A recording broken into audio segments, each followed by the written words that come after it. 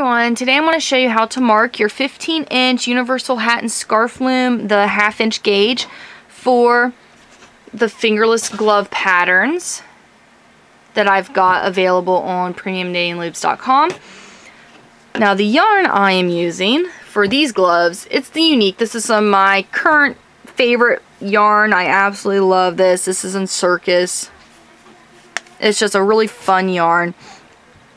Now, if you're wanting to do the fingerless gloves on this loom, you're going to start your black peg and you'll count 1, 2, 3, 4, 5, 6, 7, 8. That's when you start marking.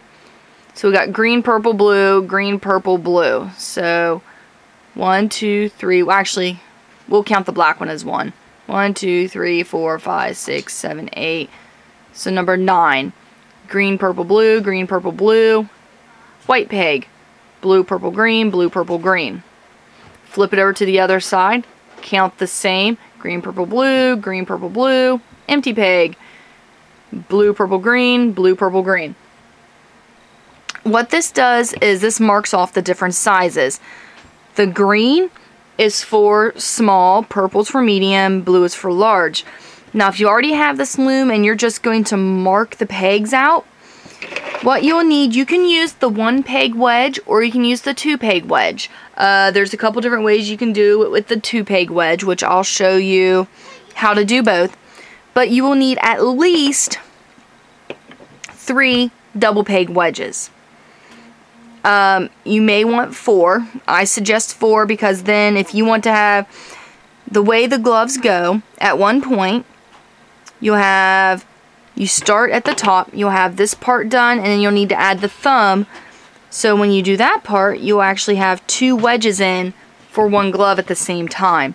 So that way, if you are working on 2 gloves at one time, you will have enough wedges. So I suggest 4 double peg wedges for this.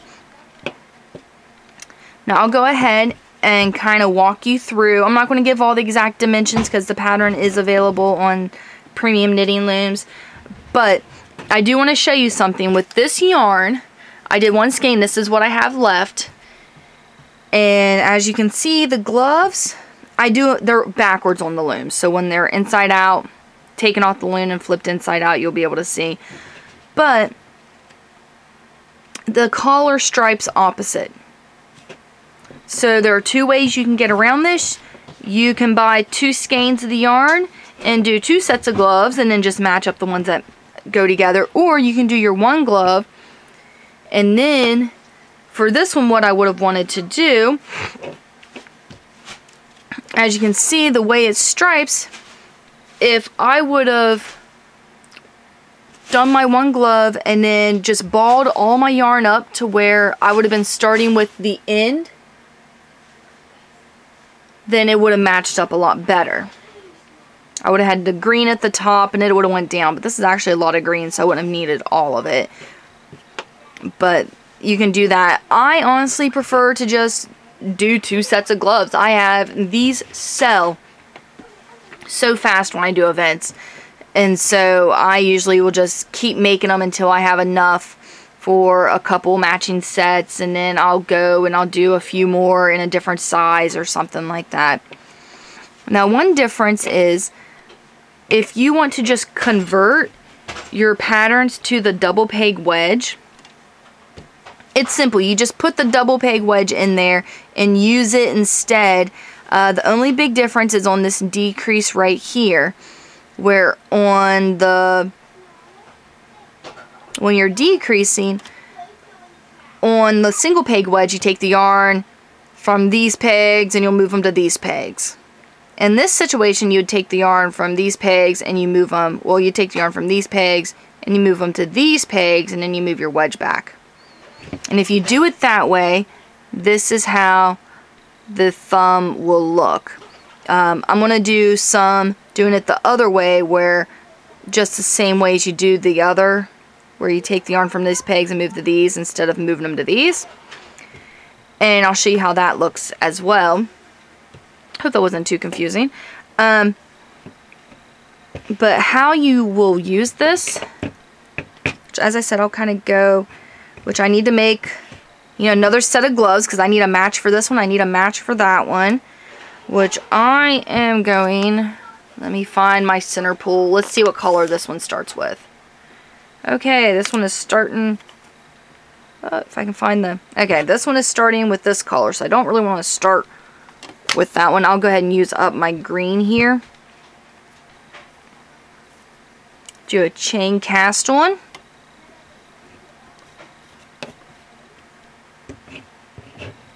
All the way around.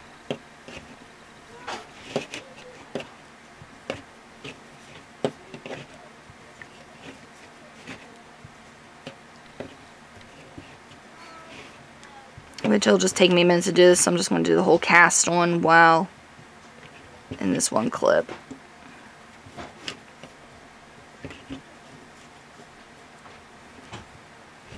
I am a big fan of the chain cast on. It has a nice stretch to it. It has a good looking finished edge to it that I really like.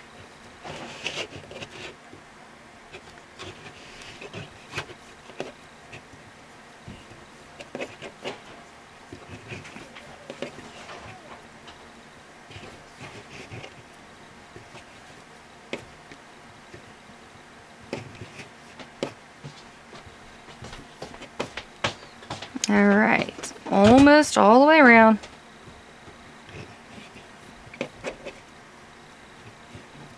Which I'm making a glove, a medium-sized glove, which fits me perfectly.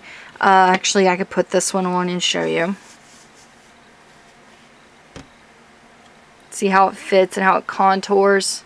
But there's like the big difference. You can see how that looks. This size fits my hands absolutely perfect.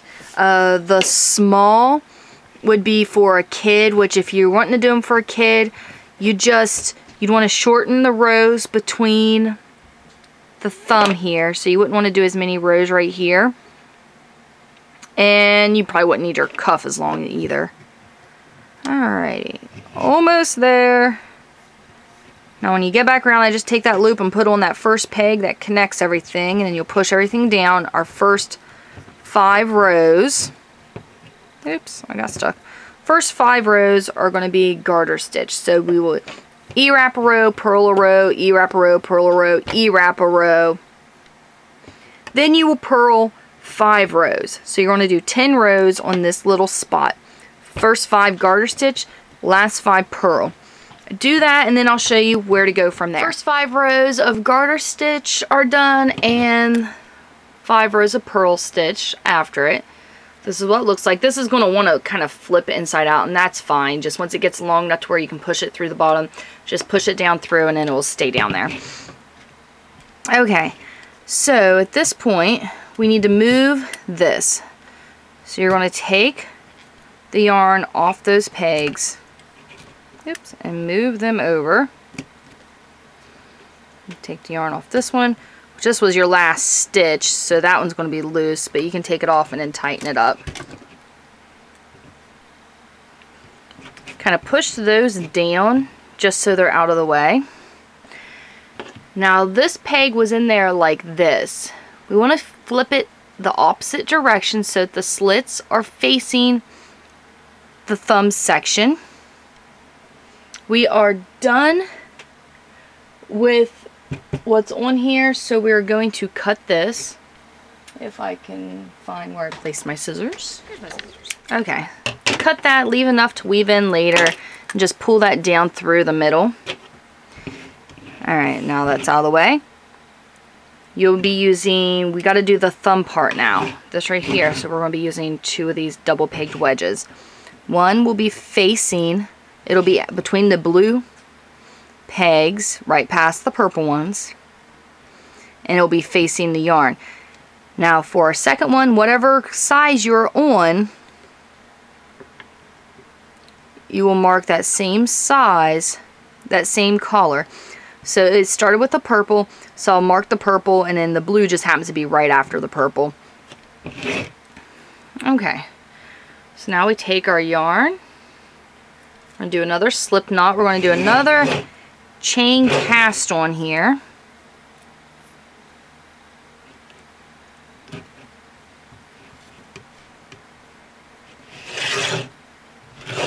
hold on, let me flip it this way. There we go. Do that again. Another chain cast on.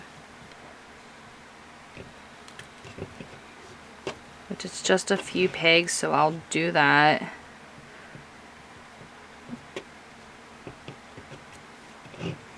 Okay.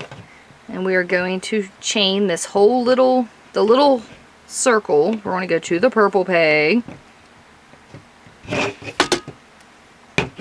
Oh, sorry. Yarn's getting tangled. Okay. You want to make sure you go through both of these. Now I find it easier if I pull the yarn through that purple, because see, that holds that in place. Then I can tighten it. There we go.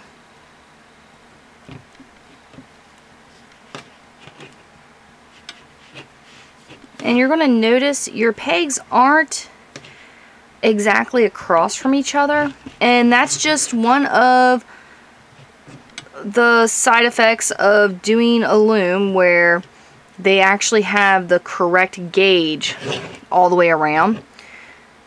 So on one side the gauge may not be exact, so you can wiggle it a little bit. I mean, that's not going to hurt anything.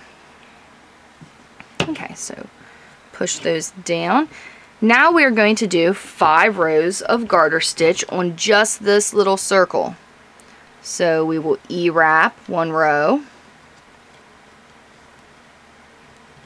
We will purl the 2nd row, E-wrap the 3rd row, purl the 4th row, and end on an E-wrap. So okay, go ahead and get the 5 rows. There's my row counter.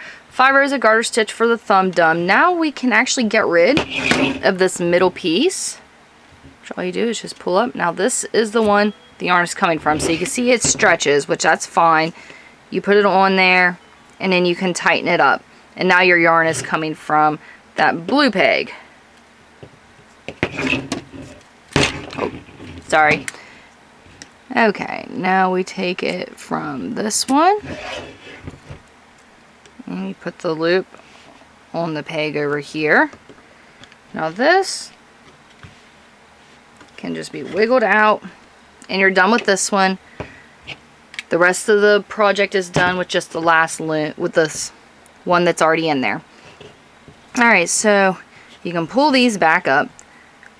The yarn is coming from this peg. Yarn is coming from this peg now. What you're going to do is you're going to purl 8 rows, but you're going to go all the way around. This is what you're going to count when you get back to, well, this purple peg right here. That is row 1. So you go all the way around. You do that blue one, the yarn will be in the same spot. That's 1 row. Do that until you have 8 rows, and then we will start doing the decrease for the thumb. Now I do want to show you. You're going to have 4 pegs with double loops on them. That's fine. You might find it easier though to take them off one at a time instead of trying to do like a normal purl and pick them both up and pull them both over.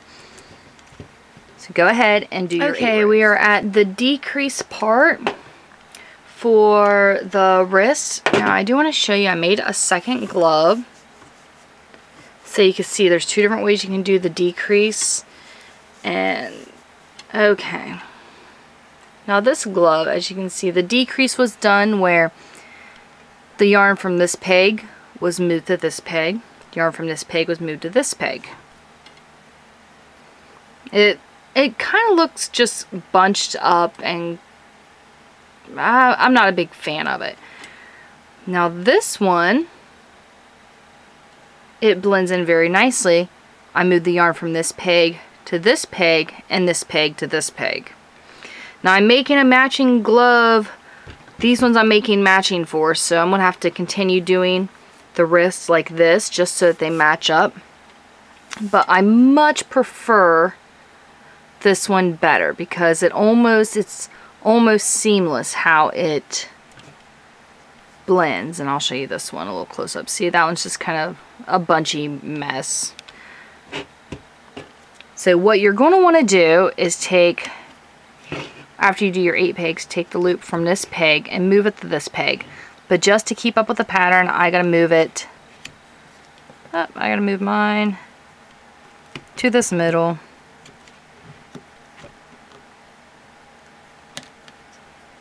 Alright. Oh, I don't have the whole loop.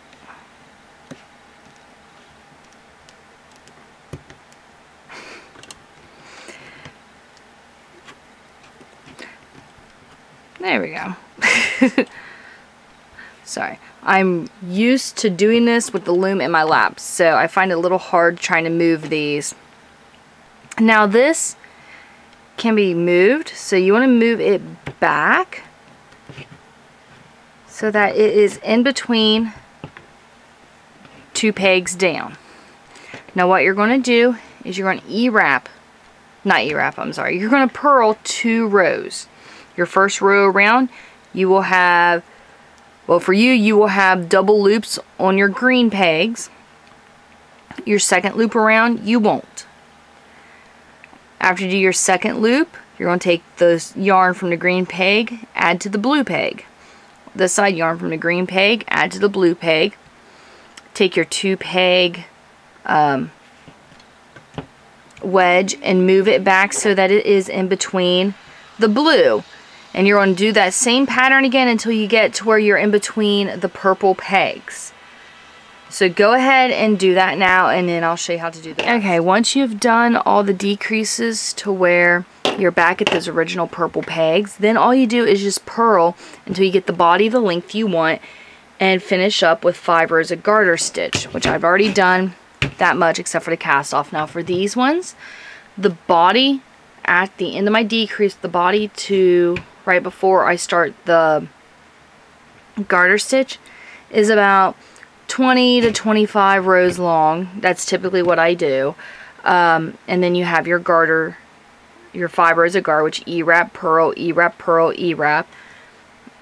Then you want to take the working yarn and wrap it around the pegs you're using, around about 3 times.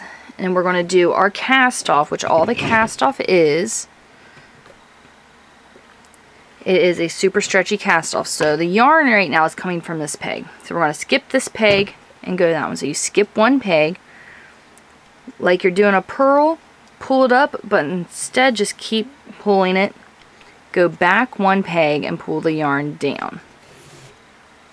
You're going to skip a peg, pull the yarn up, go back 1 peg, pull the yarn down. Skip a peg, pull the yarn up, go back 1 peg and pull the yarn down. You do this until you get all the way around. Oops. Until you get all the way back to your first peg. Then you can just take everything off the loom, which I'll just show you on this one.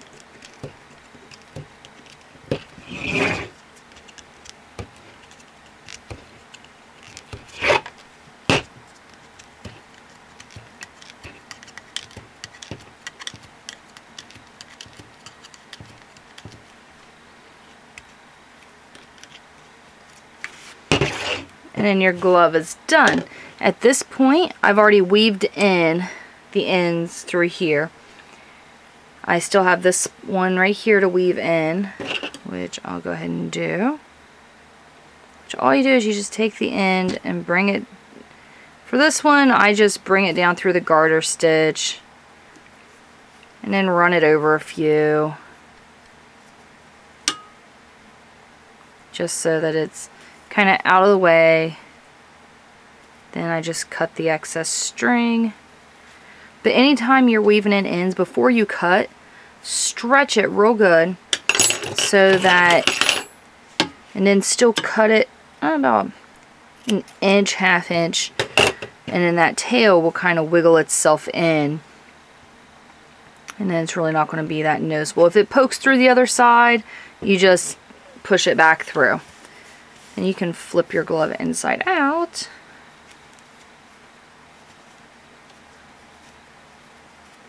And it is done.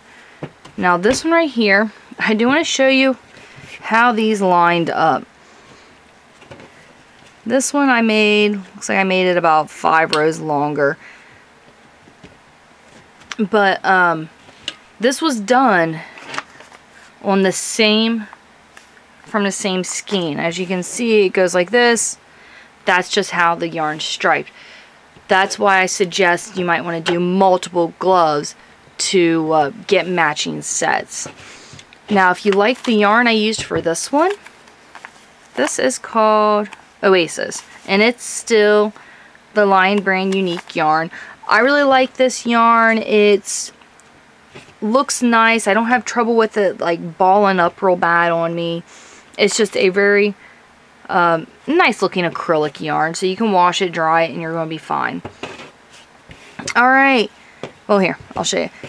Okay, this one was done at I think 20 rows for the cuff. This one was 25. This one must have been 30. So that gives you ideas for different lengths, which I'll put the short one on and show you. See, my hand, I've got this much room. So that'll give you an idea of different lengths for the cuffs. Okay, I do hope this helps. Any questions or comments, please, actually I'll have my email address in the description below, and you can email me if you have any questions, comments, just leave it in the comment section. I do have various fingerless glove patterns available on Cindy Wood Loom's website. Of course, you look under my profile, Amanda Pratt, or you can look under just fingerless gloves. Thank you so much for watching. And again, any questions, don't forget to ask, and don't forget to subscribe.